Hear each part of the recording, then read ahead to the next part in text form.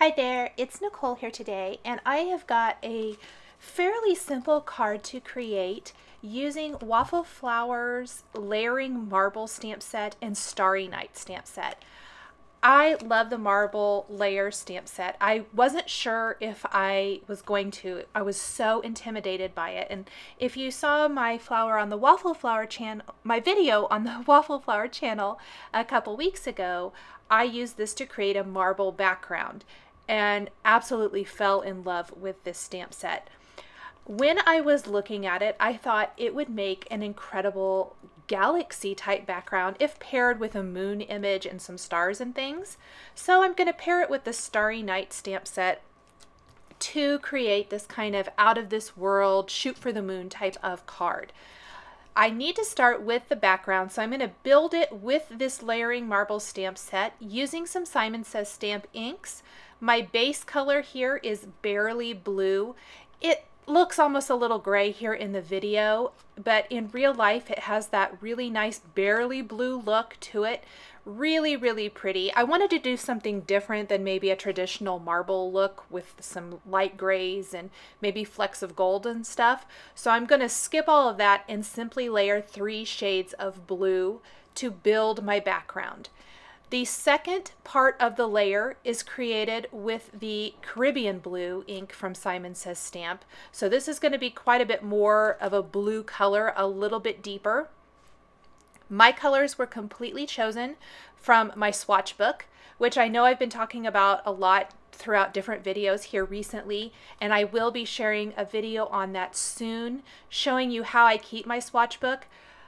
You guys, I can't believe how much of a help it is. It is phenomenal. So if you have a little bit of time here and there, creating a swatch book of the inks and inking products you have is such a time saver.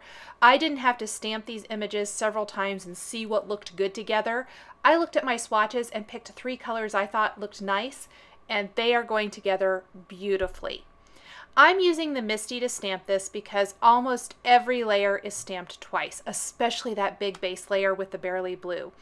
That third layer, I was kind of talking too much, is Soft Navy. It is very subtle. There's only a very little bit to it, but it deepens and darkens up all of the rest of the design for that marbly galaxy type of look.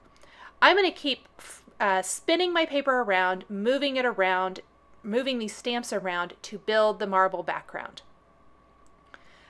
The MISTI is just absolutely fantastic for layering stamp sets of any kind because it makes it so much easier to line things up and stamp them perfectly every time.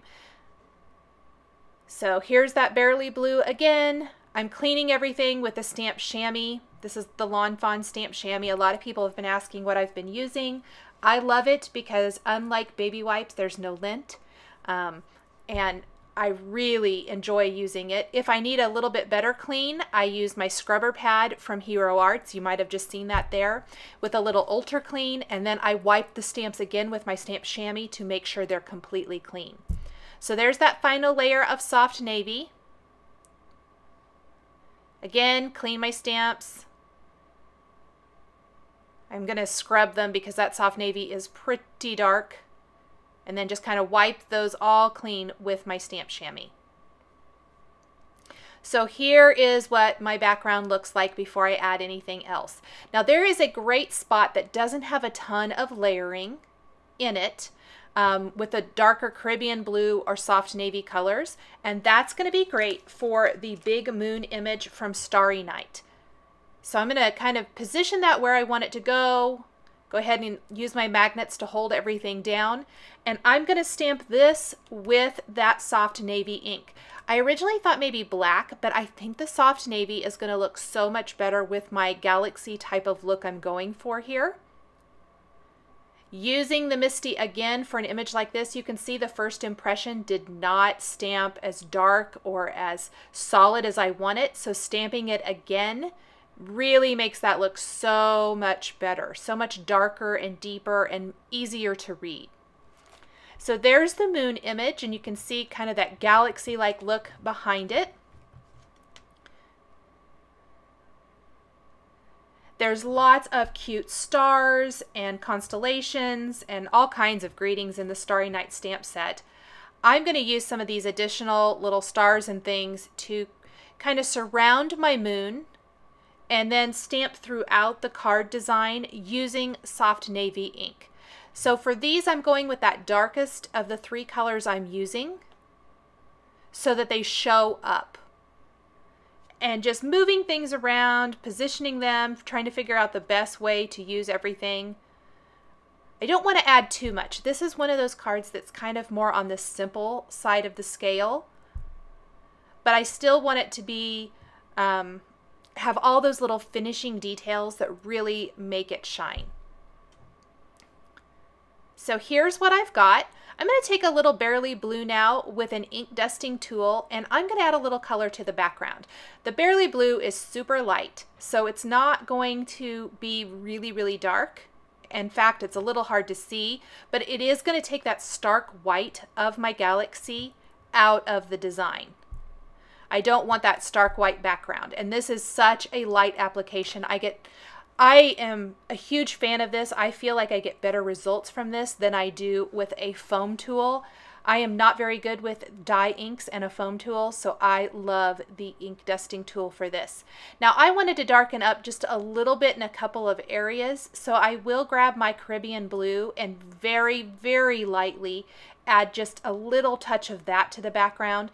I don't want to go too dark because you're going to run the risk of darkening it so that that marble galaxy type look isn't going to be as prominent.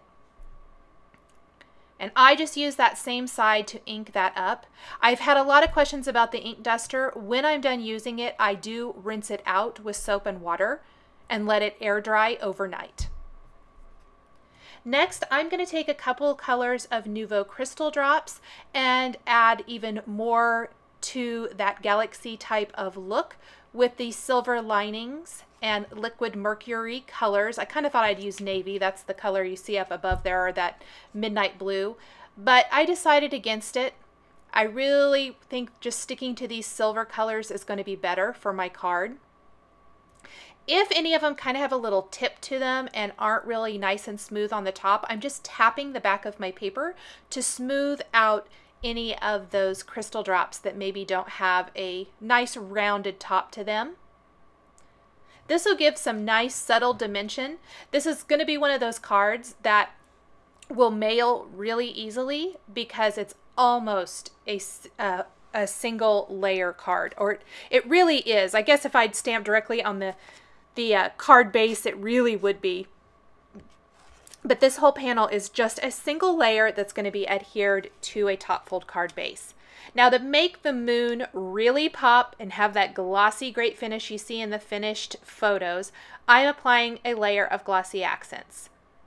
I love glossy accents for this. The only thing is, with an image this big, I did let it sit and dry for several hours. It really needed the time to dry because that's a lot of glossy accents, but I think it makes all the difference because where the dye inks kind of flatten out and give that matte look, when you add the glossy accents, it's nice and glossy, and it's definitely the focal point of this galaxy card.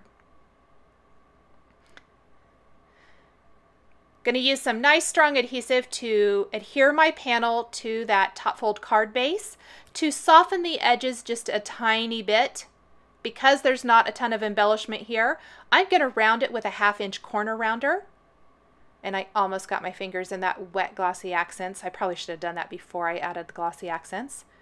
And then I'm going to take a Stardust glitter pen and add detail to all those little galaxy dots and even the stars. Kind of just trace that shape, and it's going to give it a little bit of a silvery, soft navy look. Has some nice sparkle to it and finishes off this Starry Night's Marble Galaxy card perfectly. Thanks for joining me today for this card featuring Waffle Flower stamps. The supplies I've used to create this card are listed and linked below the video here on YouTube. Here are a couple more videos you might be interested in. Thanks for watching, and we'll catch you next time.